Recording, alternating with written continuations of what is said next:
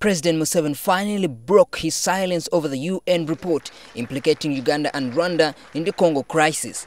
Yesterday, while meeting the NRM members during the party caucus at State House in Entebbe, the president for the first time rubbished the report and further issued an ultimatum, as the NRM caucus vice chairperson explains. Amateurs involved in writing this report, in investigations, that actually the report we can sum it as a heap of malignment.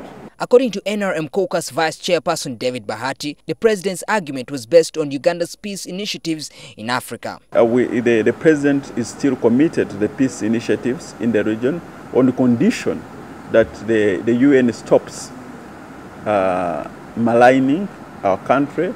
The UN recognizes the risk that we have taken in that country and also in other countries. And we hope that when the Security Council considers the report on the 15th of this month, that issue will be sorted out. Uganda is the current chair of the International Conference on the Great Lakes region, and President Museveni is leading a mediation effort for DR Congo. Uganda's Minister for ICT Ruhakana Rugunda is already in New York, where he met the Deputy Secretary General and ambassadors from the 15-member UN Security Council to express outrage at the report. Meanwhile, during the caucus, the president also harmonized his position with the NRM legislators regarding their position in the oil bills. The party is in agreement that the minister should have control over the licensing of oil companies and that an oil company should be established instead of a cooperative.